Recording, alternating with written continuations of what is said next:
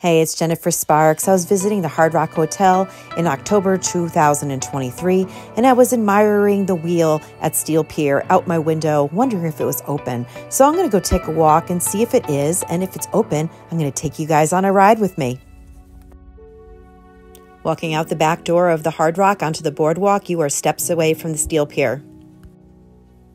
This will be my first time riding the wheel. It was $12 per person. It was during the week. It was at sunset, and there really wasn't a lot of people here. I was like, wow, this is going to be amazing. There are 40 temperature-controlled gondolas. They are now closed for the season, but they will be opening again in April.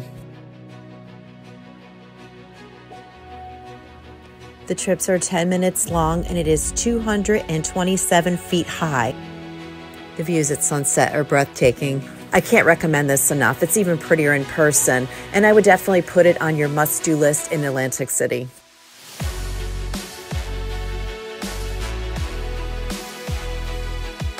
I'll leave more information in the description below, or you can check out their website, thewheel@steelpier.com. Gotta go peek at the water. My God, I love Atlantic City so much. It's great every season, but spring and fall are my favorite seasons, obviously summer being the busiest. I would like to thank you for hanging out with me. If you enjoyed this video, if you could do me a favor and hit the like button. And if you want to know more about Atlantic City, please consider subscribing to my travel channel. I have a lot of information about AC, and I would love to guide you, helping you plan your trip. I'm a little nervous, but I got this. I'm always so much braver in Atlantic City. And away we go. Thank you so much for taking this journey with me.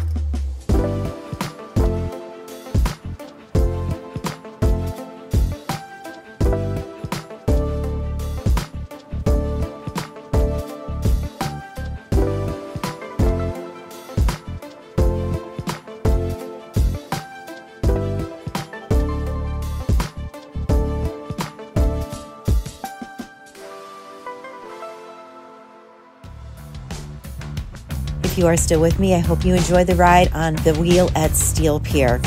Loved it, and I definitely recommend it. This is your host and your tour guide, Jennifer Sparks. I'm going to leave some playlists right here for you to enjoy all about Atlantic City. Whatever you do, book that trip, pack your bags and go. Safe travels to you, and good luck in the casinos.